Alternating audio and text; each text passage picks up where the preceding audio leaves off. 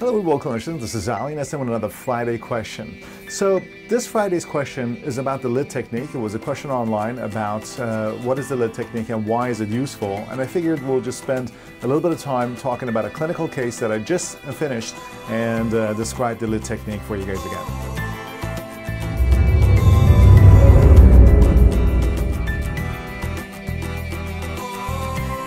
Okay, the lid technique is a technique that I described back in 2008 after the introduction of this premixed bioceramic material. The injectable premixed bioceramic syringeable material, which is a nanoparticulate bioceramic, allows for the material to be injected through a fairly thin nozzle syringe. And also the development later of the putty material, which is a heavier body material, allowed the combination of these two materials to provide the injection of the material into a retrofilling, followed by the covering and protection of the light body material for the time period that it takes for it to set. And this technique is what I call the lid technique, because the function of the putty material is to simply protect the light body material that gets injected into the retro preparation for its 4 hour of setting time. So I have a clinical case that I want to describe with you. So without further ado, let's take a quick look at this clinical case first.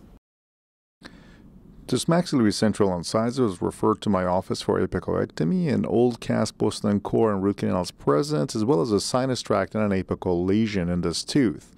You can see under the microscope the sinus tract present right around the apical area of this tooth, and usually 4 teeth with crowns where there's no probing present. I sometimes prefer to do a submarginal incision because it's both quicker as well as it doesn't cause any recession that could potentially expose the crown's margins. So here are quickly reflected tissues exposing the apical area. You can see there is a granuloma right over the root on the buccal aspect of the tooth. You could use a spoon, but I usually remove the soft tissue granuloma with a round burr pretty quickly. I'm not removing the bone here, only removing the granuloma to expose the hard tissue underneath there, and you can see the buccal aspect of the root. Interestingly, the lesion was on the buccal aspect of the root. There's also a separate lesion right at the apex where I'm currently drilling to create the osteotomy right at the apical area for the apicoectomy. So here you can see the apical lesion that was present on the radiograph, and we can see clearly as well with this extension that goes all the way to the buccal aspect, which at higher magnification shows to be because of a lateral canal directly in that portion of the root. Of course, the lateral canal is a exit route for the bacteria that's inside the root. And now I'm switching to this burr called the Lindemann burr, which is an awesome burr for cutting a perpendicular portion of the apex and creating the apicoectomy platform for the retro preparation. Now, using a micro mirror, we can see the gutta percha in the middle of the root, and use a little bit of aluminum chloride here just in the apical area to get some hemostasis. Once some hemostasis is achieved, I now proceed to use the retro preparation tip on my ultrasonic and proceed to prepare 3 millimeters or sometimes longer down the root axis. And what's interesting is you can see as I'm going up and down, you can see some material debris being pushed out of the lateral canal. That is showing the connection between the lateral canal and the main canal, and the reason why this lesion was popping also laterally as well as apically. So the apical area is prepared now, and I look with a micro mirror. I see still a little bit of gutta percha lift on the buccal aspect of the preparation, which is inside the canal. So I just angle the tip a little bit correctly to clean that little lip of gutta percha on the buccal aspect, and now that is removed, and now I proceed to prepare the lateral canal. I could use even a straight ultrasonic, because in this case we have straight access to this area, but you could also just use the same surgical retrofilling tip and orient it correctly so that you can go through the lateral canal. At this point now, I kind of dry the apical and the lateral canal area. I have reflection, and here is the lid technique, which involves the injection of the flowable and either the sealer or RRM syringeable bioceramic, which you can see actually injects out through the side of the lateral canal after I inject at the apex, and then I add just a tiny bit more and go on very quickly immediately thereafter to add the putty material, which acts as a sealing barrier because this is a fast set putty, goes over the syringeable material and seals the very surface of the retro preparation.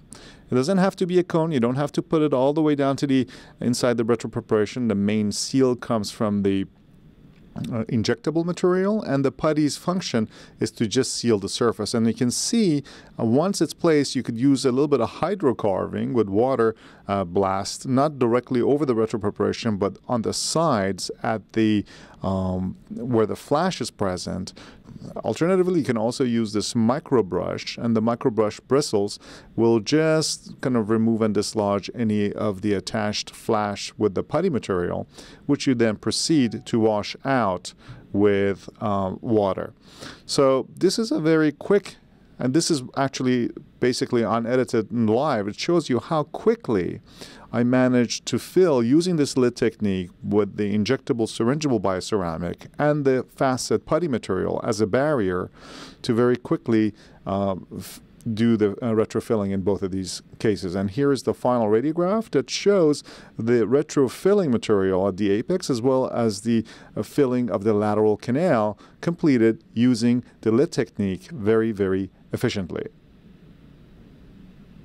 Okay, as you saw, the lid technique is a fairly efficient method of retrofilling. So once you have a retro preparation, whether it's at the apex or it's a perf repair, or as you saw in this particular case, the repair of a lateral canal that was fairly large, you just prepare it, and as long as the preparation is thick enough so that you can at least get like a size 30 or 23 gauge needle through it, you'd be able to inject this injectable bioceramic, which would be either the sealer or the RRM syringeable, into the retro preparation. And then all you need to do is to just protect the surface for the 4 hours it takes for it to set, and that could be best done using the Putty Fast Set bioceramic.